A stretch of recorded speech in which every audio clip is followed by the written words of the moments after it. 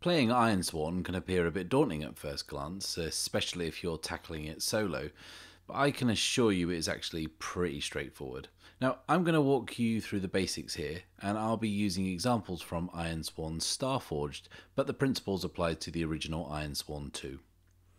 The character you play in Ironsworn is represented by a very basic stat line. The 5 stats are Edge, which is your character's agility, quickness, and is used for range combat. Heart, which is your courage, sociability, and charisma. Iron, which is toughness, physical strength, and used for fighting up close. Shadow, which is stealth, cunning, and deception. And Wits, which is expertise, knowledge, and powers of observation. Stats are assigned a value between 1 and 3. You will only have a solitary 3 to allocate, so choose wisely as this will be your strongest stat.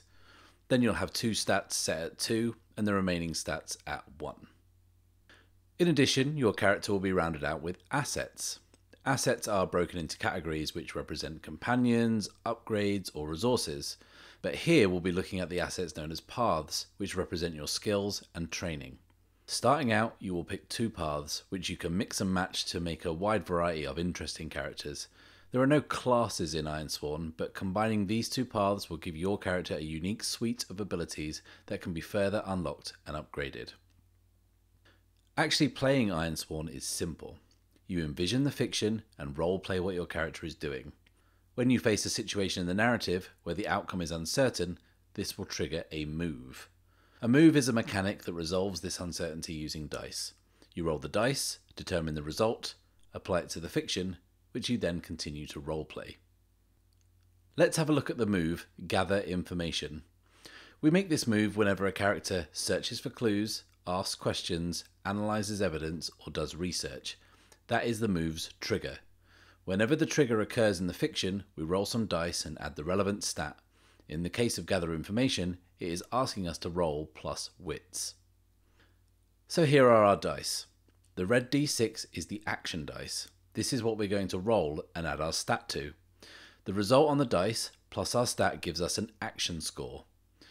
These black d10s are the challenge dice. Each time we make a move, we roll all 3 dice together. The goal is for our action score to exceed the values on each of the challenge dice.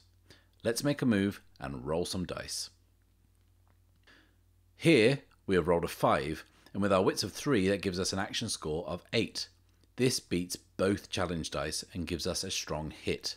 It's the best possible result and gives us the best possible outcome. We apply the result of the strong hit, listed here on the move, to the fiction and then carry on playing.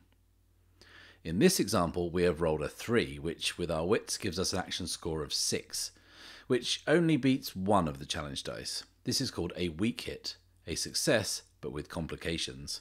Again we apply the result of the weak hit to the fiction and keep playing. When you don't beat either of the challenge dice, it's called a miss.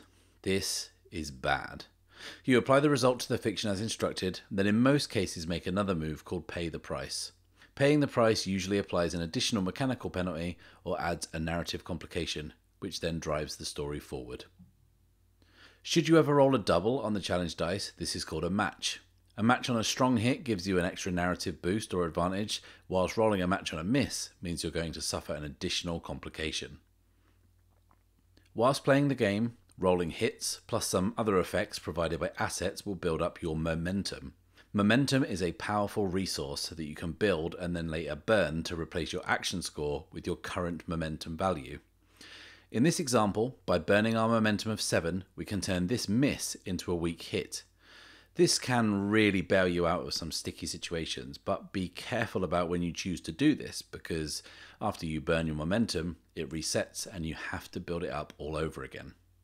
Your health, mental health, and resources are measured on these tracks, and yes, you are seeing that correctly. You only ever have 5 hit points. This makes your character very killable, so you have to be careful how you approach dangerous situations, as there's a lot of things in Ironsworn that can put an end to your adventure real quick. Suffice to say, any of these tracks dropping to 0 is bad news.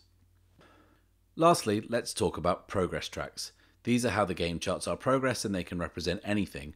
A journey is represented by a track, a fight or even a relationship is represented by a track. you most likely will have several of these running at the same time, in addition to a background vow, which is the quest that drives your character through the story. These progress tracks start empty, and we fill in the boxes whenever a specific move instructs us to mark progress. Each track has a rank that determines how hard it is to complete. The easiest rank is Troublesome, where you fill in 3 full boxes each time you mark progress. If the rank is Formidable, you fill in just 1 box each time you mark progress. The hardest rank is Epic, where you only mark 1 tick each time you make progress. Your character's background vow will be epic, so will take a long time to complete. And it's also worth noting that even when you fill in all 10 boxes, that doesn't mean that whatever you're doing is complete. You have to roll for it. But instead of rolling action dice, you roll the challenge dice and compare it against the progress that you've made. So you can try and fill in all 10 boxes and try and make that success a bit more certain. Or you can risk it by rolling with, say, 6 or 7 boxes filled. And this could bring things to a sudden and spectacularly heroic conclusion, but could also go horribly wrong and undo all the hard work you've done to reach this point. If you want to see this system in action, well, why not check out my Starforged campaign? You can jump in at episode 1 if you like, or you can check out my session 0 and see how I built the world and the characters that inhabit it. I hope this has been helpful to anyone wanting an overview of how the game works. There's obviously a lot more to it, but these are the basics. Have you got any questions about the system?